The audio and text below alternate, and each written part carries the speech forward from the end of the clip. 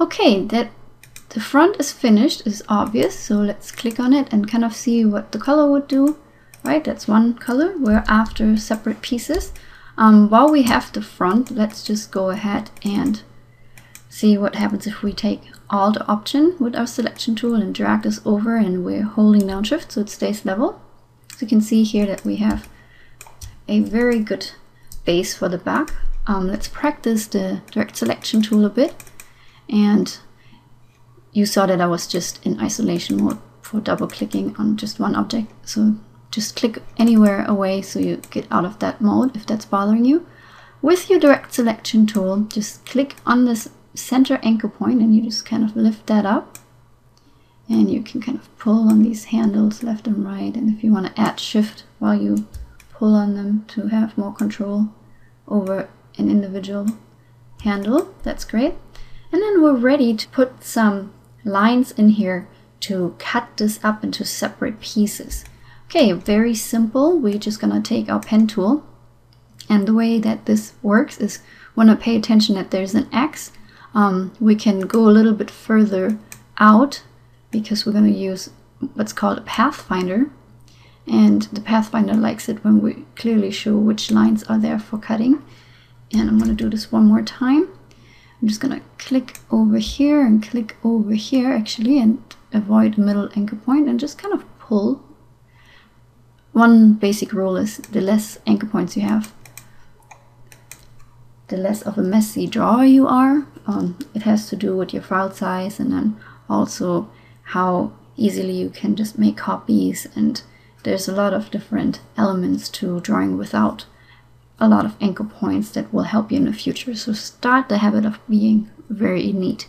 Alright, once we have one, we can click on it and right click or control click on the map, go to transform, reflect, copy on the vertical, that's where we want to reflect, and then move that over with our arrow keys and perhaps holding down Shift.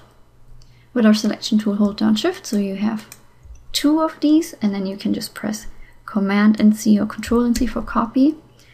Command and C is copy, and then Command and F or Control and F is paste in front, and then we move that copy of both of these over for the back. And we are going to now learn how to once again activate an individual anchor point. This anchor point here is really important because it connects the neck shoulder intersection here on the left and the neck shoulder intersection on the right. And I'm gonna copy and paste to front with my shortcuts, Control C and Command C, or Control and F and Command and F. And what I did is just get that one segment. I'm going to delete this and show you once again. If I click on the path and then copy and paste to front, you see how I'm only getting that segment. That's not what I want. I want the connecting part and then copy and paste to front. And that's what I need here to do something which is really cool, which is create the binding. And we're going to do that by going to Object Path and say Offset Path. We're going to do a little preview, and you can see that that's way out of range. So if we go in here and we kind of take these values down, just by deleting them, you can see how that becomes smaller. We can actually also put a little 0 in front of here. And that will make it really, really small. And then perhaps see what happens if we go up with this number.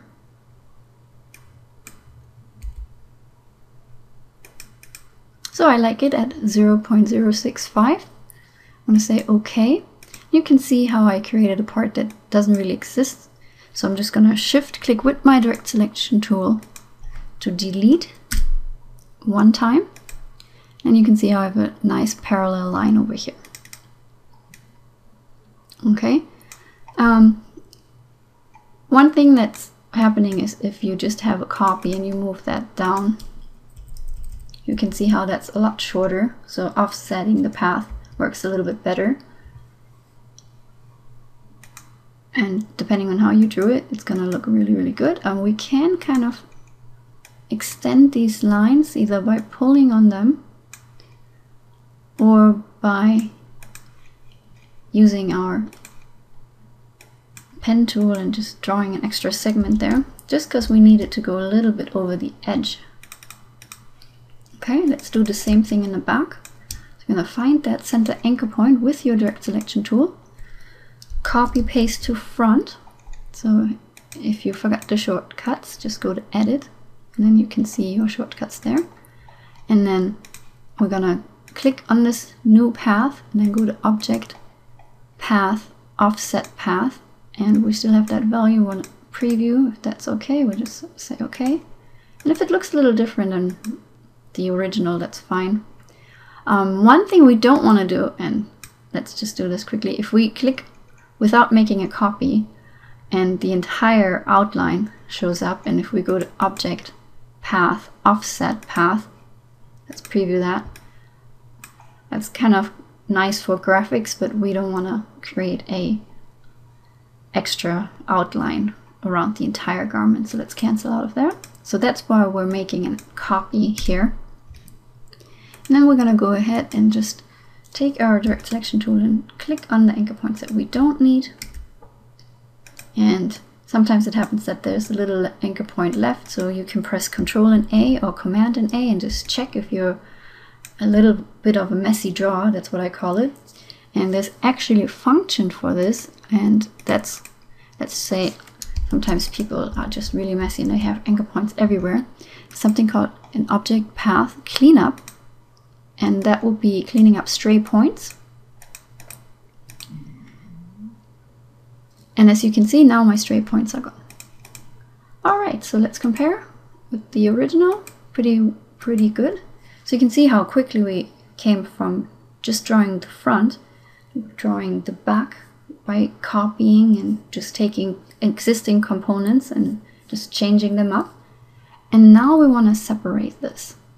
I'm going to actually create a copy of this, and that's because I'm going to just click and drag over this because I want to show you two different methods. Okay, so let's go ahead and before we touch anything and put any color, let's select everything, make sure everything is highlighted. Sometimes what we do is we kind of click and drag and we forget something. So see here, for example, we didn't activate that right armhole. So we're going to just click and drag over everything, check really quickly, and then we're going to either copy and paste to front and move this down. Make sure we move it far away so that it doesn't touch the top drawing, because otherwise it'll be hard to separate because we're not grouping anything yet. Or you could have just selected it all, and let me just show you with your selection tool. Obviously if you press Alt Option you get the double arrow, and you could have just pulled it into any area where you wanted it. Okay, whichever way you're doing this, you'll be fine. By the way, let's go ahead and save this. So File, Save As, let's do basic T traced, ready, or just anything that you remember. And it's an AI Illustrator document, and just say OK, and then say OK a second time. Alright, so let's focus on the first method. So the first method, we will use our pathfinder. So we're going to go to Window, Pathfinder, and if you hover over these, once again we get our little tooltips, and the one we're using is in Pathfinder down here on the lower left, and that's our divide option. We're going to divide this t-shirt. We're going to go one by one, so the front first and then the back, and we're going to just, when we put color in here, we'll see that the lines that are there to divide are actually on top, so that's great. And then we're going to just click and drag over all these components, and we're going to tell Illustrator to divide this with our Pathfinder. You can see how before we had a little bit of an extension here, and once we hit this button divide, even though it looks like almost nothing happened, a lot happened actually, it chopped it. We need to further go into Object Ungroup, and once we do that, we now have these wonderful separate pieces that we were after. Let's do the same thing for the back.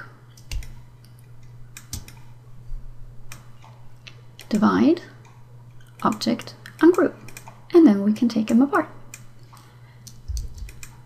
And And here is one of those scenarios where I didn't pay attention. So you can see here that because my line either didn't go over or I didn't select it, let me just see what I did. It didn't divide it. All right, so let's just take this opportunity and correct my mistake right away. So extend it a little bit. And then let's hit divide object ungroup. And here are separate pieces. Okay, all right. I'm actually gonna make a third copy here. So I'm just gonna drag with Option or Alt. And I wanna show you really quickly how, if I just press divide here and then object ungroup, if all the lines were extended, which I just had to extend those, it still works if you do it on multiple objects at the same time. Okay, I just wanted us to practice one by one. All right, so that's the Pathfinder, and just try it out a couple of times. There's an episode where we're going to use it again. So if you go, for example, and you look for, I believe it's 605, you'll do a progression of a t-shirt. So you're going to use the Pathfinder over and over again. So that's a really good exercise that you can try out if you feel like you didn't really understand it yet.